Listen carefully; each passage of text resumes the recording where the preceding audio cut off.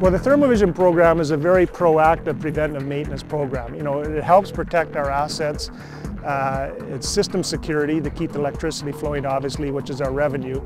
Public safety, because I find a lot of sleeves on the wire are usually over schoolyards and parks in the city, so that's a big thing. You don't want those failing. If I were to find a sleeve with the infrared patrol, to go out and fix it, they can fix that thing at 25% of the cost on a planned outage versus an unplanned outage. Because generally the unplanned outage is you have to initiate the helicopter, you got to find the material, you got to get the men out there, you got to do the plan.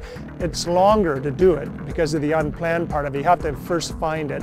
The havoc it creates to the system, if it bumps one line, they have to have a contingency plan to run the power around to another one.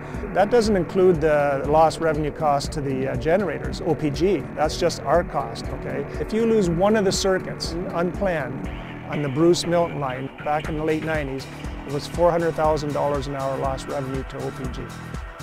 So you're going to have that thing down for a day or two. That's quite a bit of money going out the door. So if you can find it planned and we can get our crews in, the line crews, to do a bare hand method or otherwise, nothing stops, it keeps on flowing. Anything on the transmission structures that are electrically connected will give a thermal signature if there's a weakness or anomaly associated with it. So that could be anywhere from conductor to insulators to sky wire. So conductor sleeves, they're very serious, obviously, because if they let go, the wires come down to the ground. Insulators, if they're tracking, they will leak over and short to the tower and bump the line out, which causes the OGCC to respond to that effect, and we have to go patrol it. Sky wire connections, usually if they're not bonded properly, can actually burn off, and when the sky wire comes down, it'll hit the line and either bump it out or wrap itself around it and cause a permanent fault. So these are the type of things that we look for. Anything electrically associated that's got an anomaly in it, the infrared camera will pick it up. And this side is a Sony digital video camera. Over here is a Canon 10 megapixel digital camera. Okay, that's digital video. And this is the FLIR 570 infrared camera down here. It's all controlled from inside from a joystick, and I have a switch that runs all three cameras independently or together, whatever the request is at the day. You can run the video and snap digital photos at the same time. You can run the FLIR camera and snap digital photos at the same time. It's all there to help us make our reports. It's all being tracked. Like I said, every 1 second there's a GPS hit that comes out of this machine. So wherever we are, at the end of the day, it just produces a crumb trail of where we were, and it helps us. I overlay that onto the TLGIS Esri maps, and it's all, there's no more writing stuff down on paper.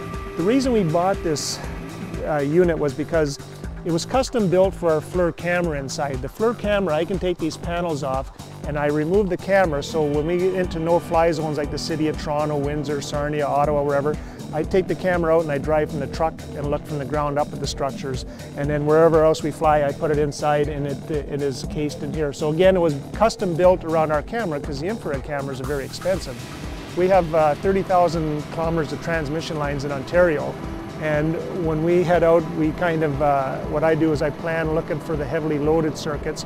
We have a 5-year plan for the circuits that we check in Ontario with the transmission system. Every year we monitor between 12,500 to just over 13,000 kilometers a year.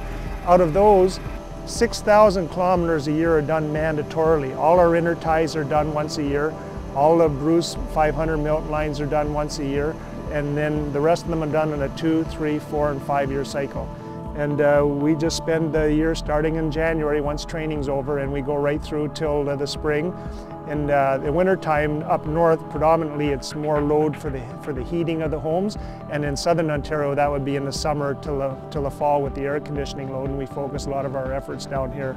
And I make the reports, send them out to the local supervisors with an A, B, or C rating, depending on the parameters involved, and they make repairs to them.